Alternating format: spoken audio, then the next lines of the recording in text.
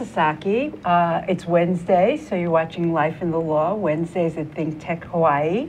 I'm delighted today to have a colleague and a fresh perspective on the law.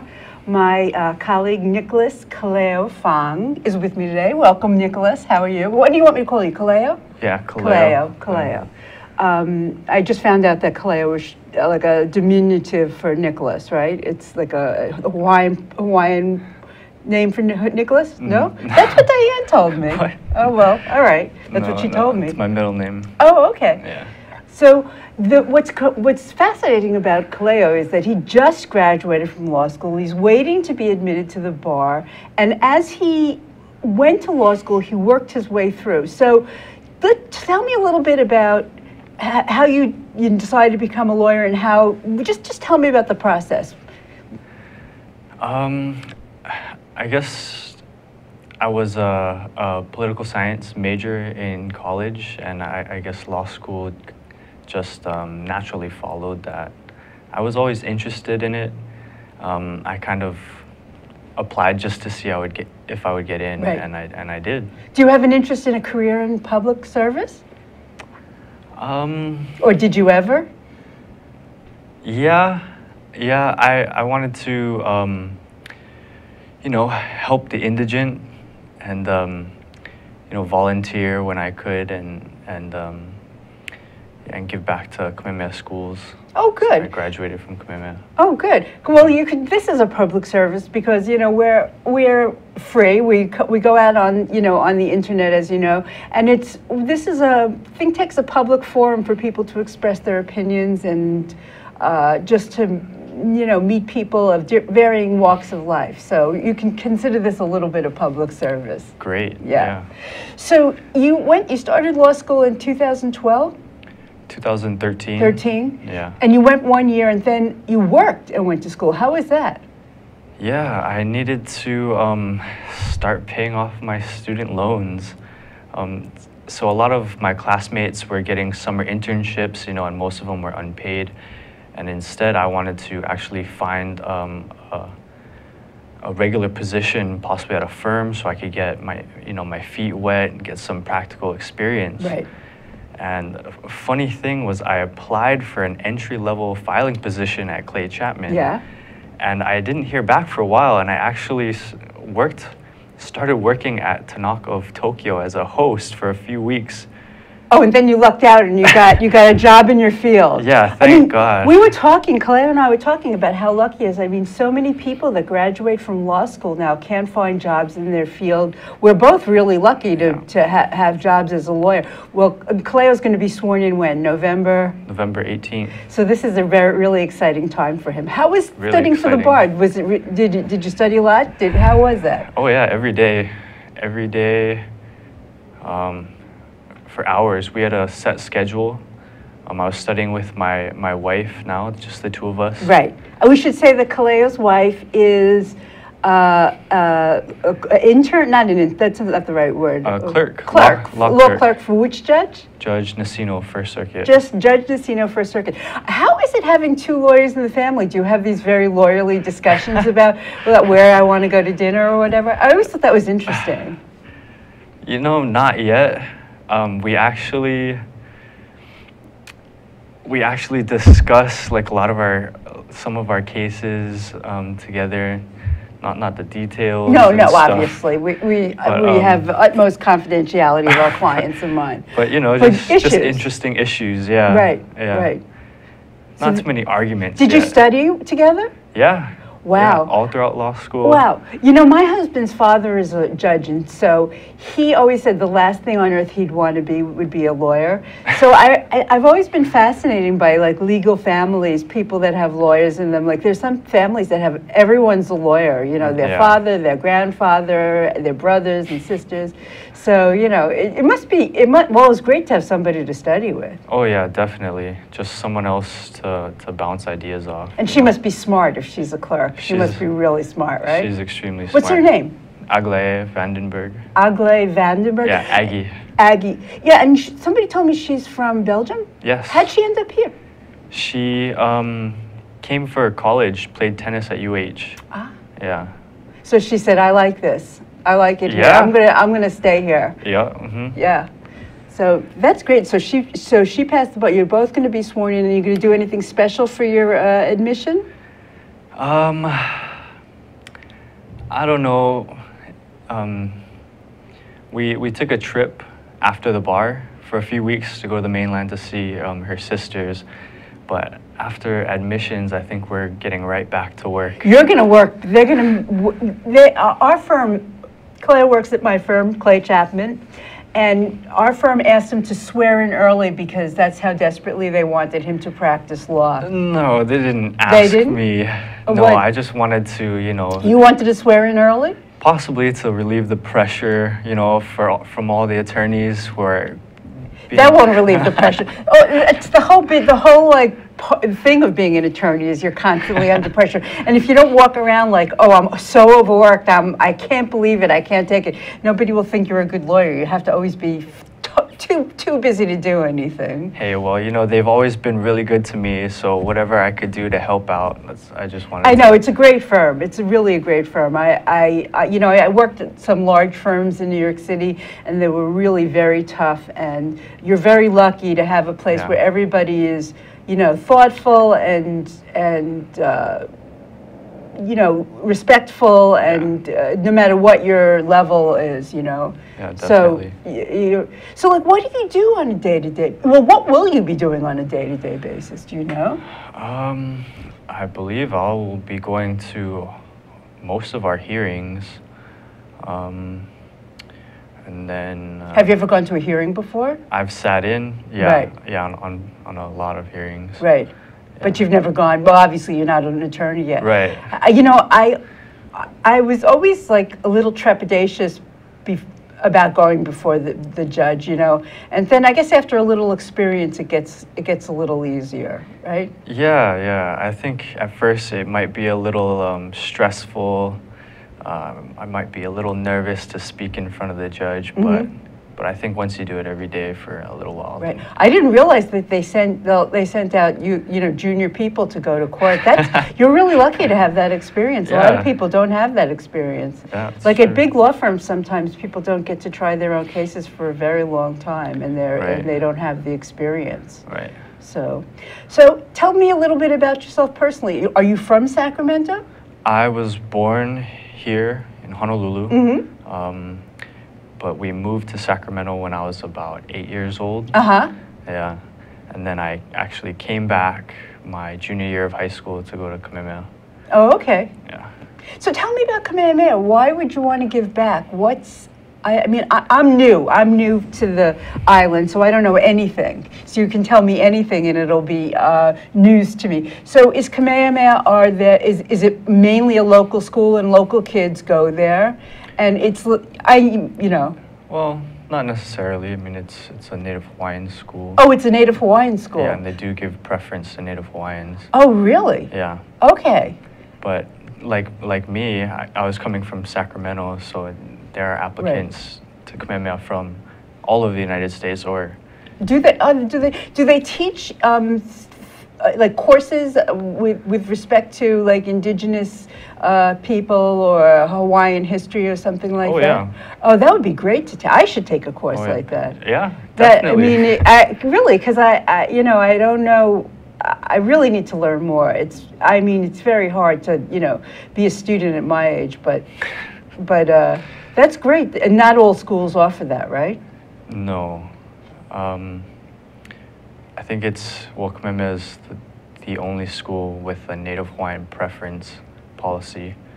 But I think most schools in Hawaii do offer Hawaiian language, Hawaiian history. I was talking to a teacher the other day, and I promised you I wouldn't talk about politics, and I'm not going to.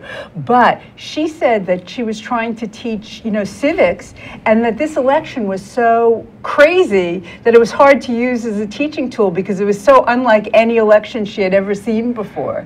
So I thought that was pretty interesting, Oh yeah, I bet. Yeah, right, exactly.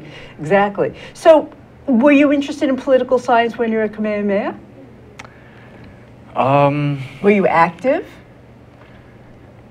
In the political community? Yeah. In high school? Yeah, did you do anything? Did you?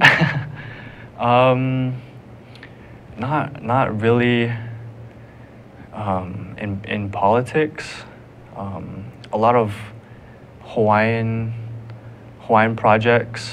I think it was called Kiawe Vai, and we went to Hilo to plant was it koa trees? Really? Yeah, that's like terrific. A small project. Kamehameha offers a lot of those opportunities. That's great, though. Yeah, and then that was one of the reasons why I also got an ethnic studies certificate. Right. And what does that mean, ethnic studies certificate? Like, what does that require? That was just. What ethnicity, first of all? Is it Hawaiian? Well, for me, I think my focus was in Hawaiian, but ethnic studies has a range of different departments within it. There's I think Filipino studies, Japanese. Oh, wow. Yeah. One reason I love Hawaii is because it's a crossroads of so many different cultures. I think it makes it's a lot like New York in that way. You know, I mean, there's a lot of different people here, and you can really learn a lot, you know, about cultures that, you know, at least I don't know about. You probably know about it. So what made you interested in Hawaiian culture? Just because you were going to Kamehameha? I guess growing up in Sacramento, I didn't get the same opportunity to grow up with it and to learn it throughout, you know, at my young age. Right. So once I came back, I really wanted to learn, and only being at Kamehameha for 2 years didn't really give me all of the allow me to learn all the Hawaiian language or culture, even Hawaiian history that I wanted to know. Oh, so you know Hawaiian language and a bit. Yeah, that's terrific. So tell me some, I don't know, some important or revelatory piece of Hawaiian history I ought to know about that I probably don't know about.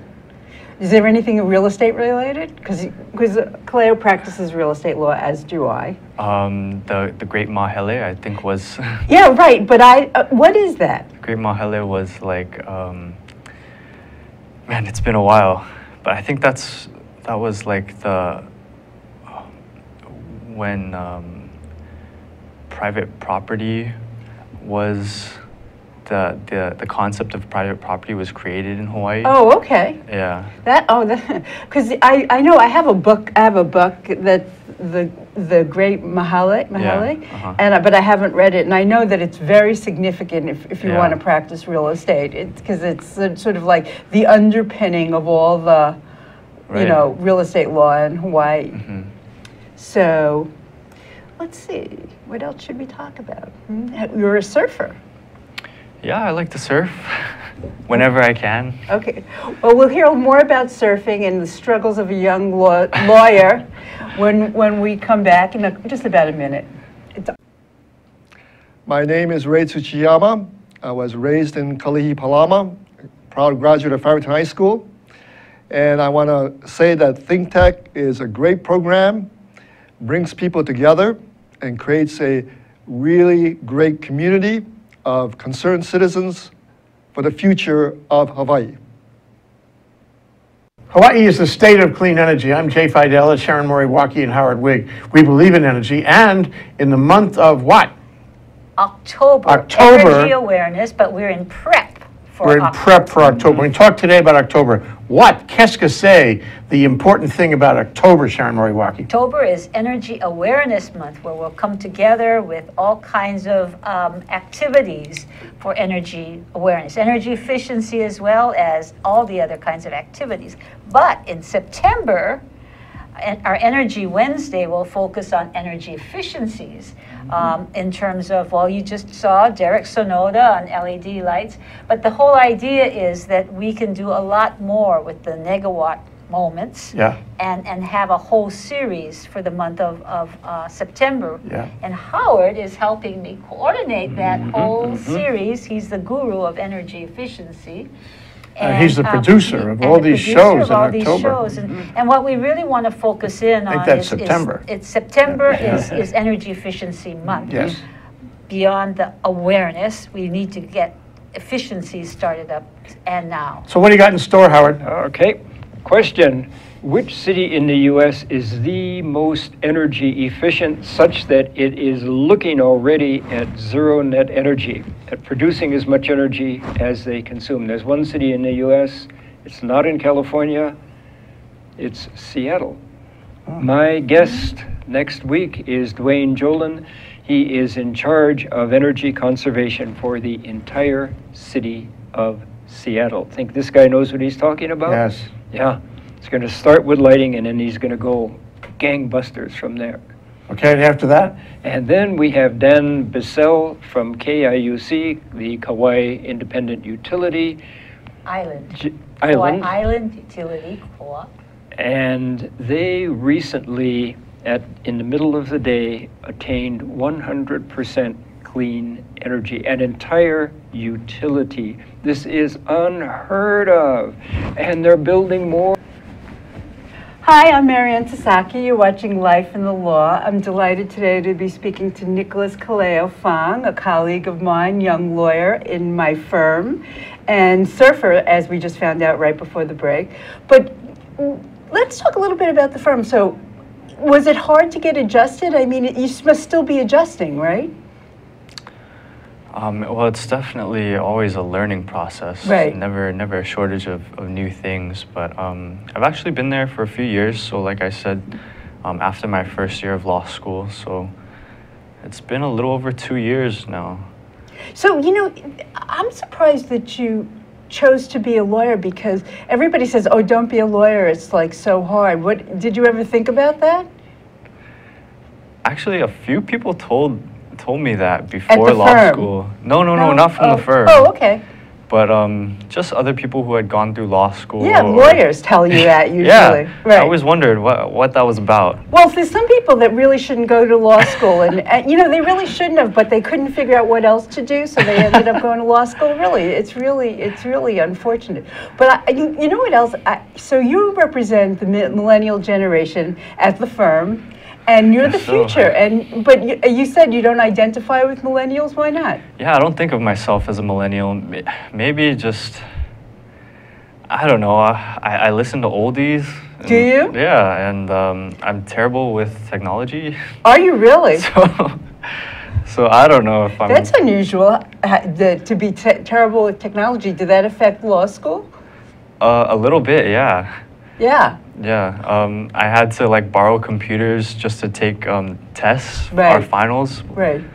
Because my computer couldn't support the exam software. So did you upgrade? Are you gonna You should upgrade. I guess I need. And, yeah. And you should. I hope your Lexus is good, because you'll need your Lexus. Yes, my Lexus skills are pretty good. So what do you? Decent. Oh, good. So what do you think of some of the challenges, like social challenges facing people your age? Do you have particular concern, like about the environment or any social issues? I don't know. I think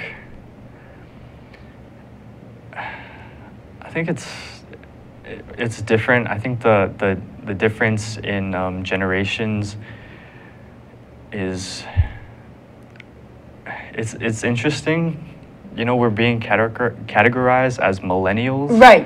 I mean, you're a very important market for like advertising, and I mean, everybody wants to know who you're voting for, what you're thinking. But I'm kind of hearing that you're saying you're not one big group that does everything the same.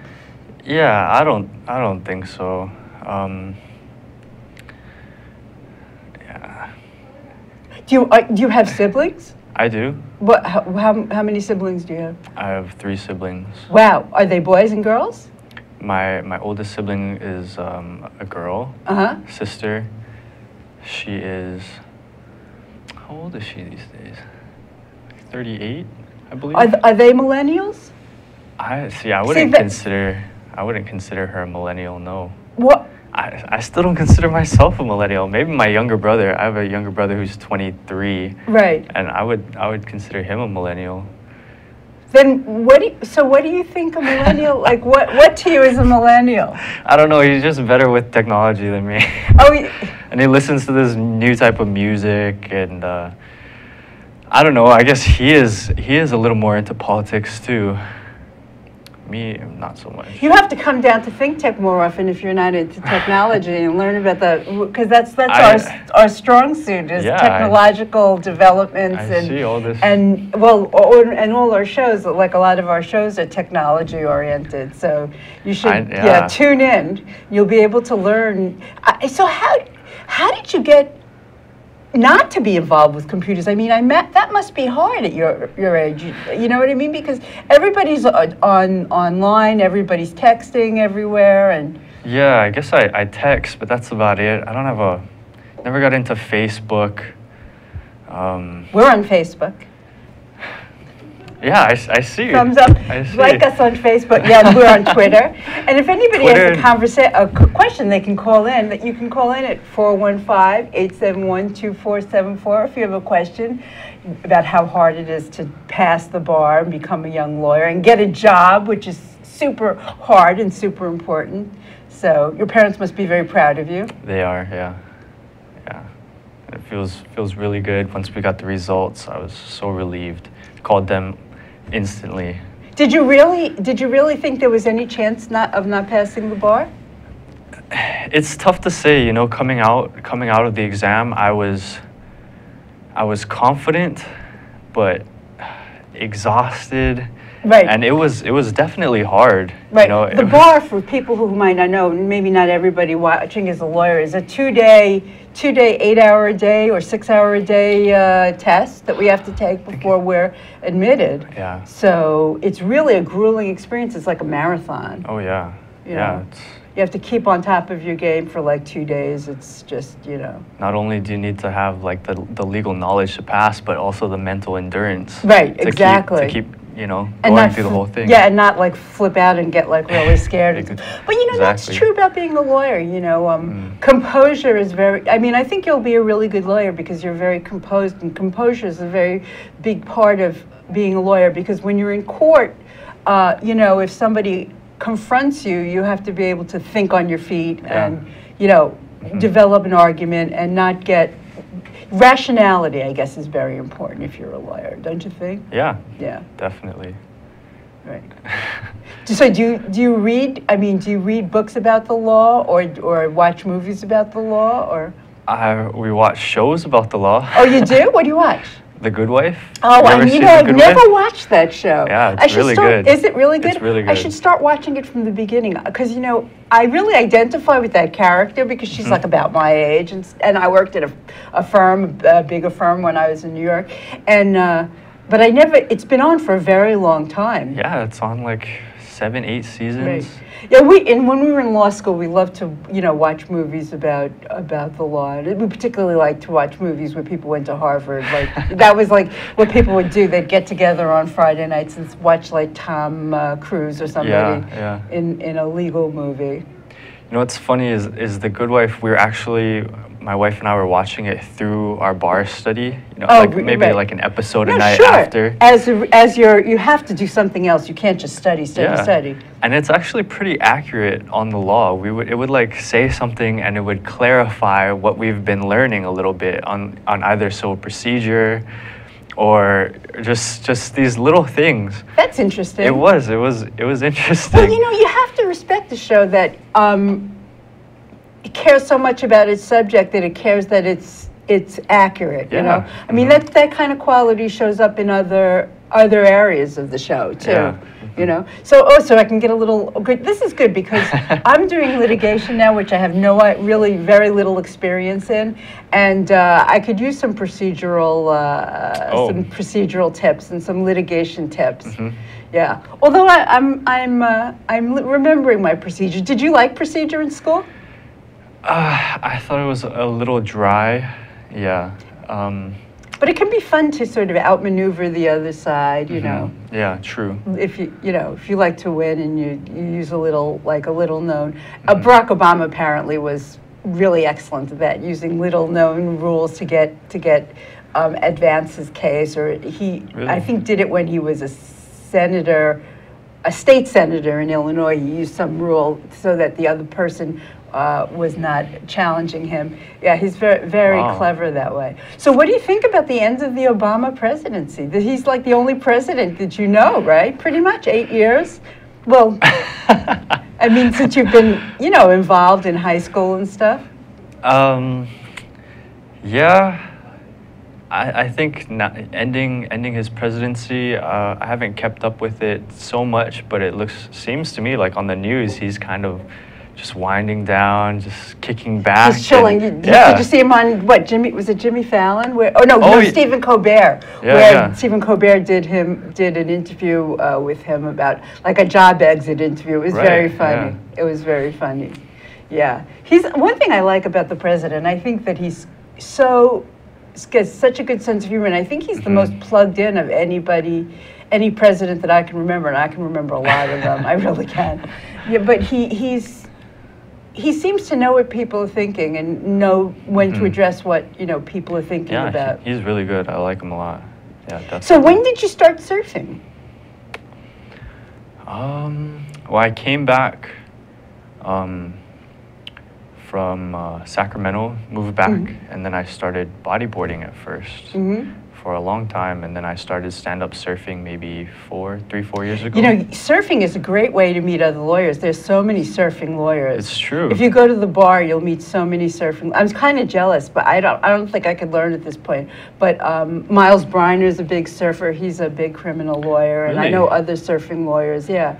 Well, I know a lot of surfing professionals. Actually, it's a good way to unwind after a tense day, I guess. Yeah. You know. The legal community actually has a lawyers surf competition every year. Does it? Yeah, When it's is it? called the Land Shark. It's usually in September. Really? Yeah, and I've competed in a few. You've been competed in the Land Shark? Yeah, Wow, this that's past year. cool. It was really fun. Next year we'll have to cover it. We'll have to go yeah. live from the Land Shark and watch all the surfing attorneys. Definitely. Were there a lot of kids from school? A lot of guys you knew? There's a few and a lot of attorneys too. Yeah, judges are invited. Judge, I'd love to see a surfing judge. So- God, that so would be I. great. We have a costume contest too at the very end.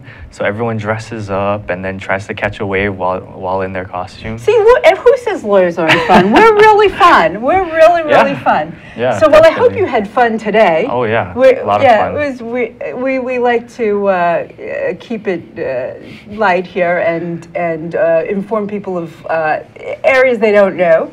So I really appreciate your coming. No, thank you for having me. Yeah, it was really, really great getting to know you. So thank you very much. Thank you. So I'm Marianne Sasaki. You've been watching Life in the Law. Tune in Wednesdays 1 to 1:30 on ThinkTech. Thank you for joining us.